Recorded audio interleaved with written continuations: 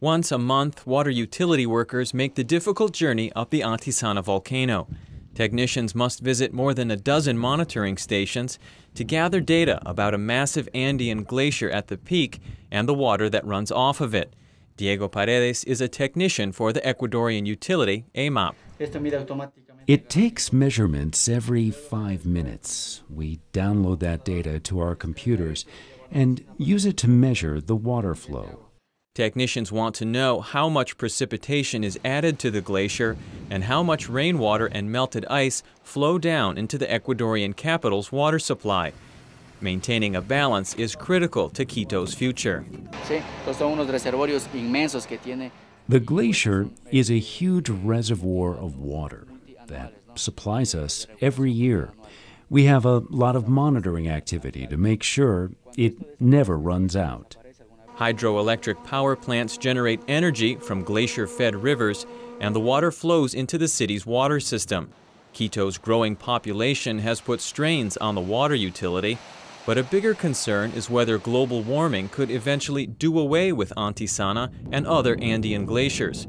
Bernard Francoux is a glacier expert with France's Institute for Development Research.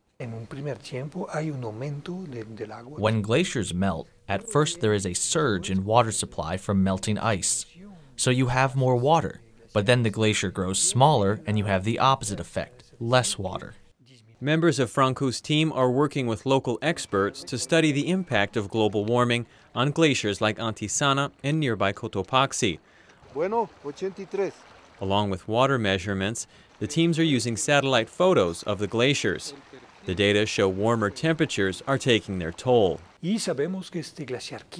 One glacier near Quito has shrunk 30 to 40% in the past 30 years, and other studies show the same has happened with Cotopaxi. Comparing photographs from 1956 and now, we see the glacier is retreating.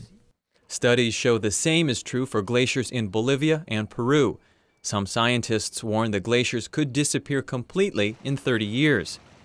In Ecuador, experts are concerned that warmer temperatures mean added dangers to high-altitude ecosystems. Areas that once were too cold are now home to farming and livestock. The new agricultural activities may threaten delicate environments in the Andes, says Jorge Núñez of Ecuador's Environment Ministry. Our priority is to conserve water resources, because without water there is no food. We need to protect the highlands ecosystems to ensure our water supply on the glacier and in the city. The World Bank is funding experts like Núñez to track the immediate impacts of global warming and glacier melt across the Andes. One goal is to educate both policymakers and the general public on the seriousness of the problem. Ensuring our water supply is one of the biggest problems that will result from climate change, affecting millions of people. It is really important to talk about education to prevent water abuse. Núñez says conserving water is one thing people everywhere should do now to sustain the planet's limited resources. Brian Wagner, VOA News, Quito.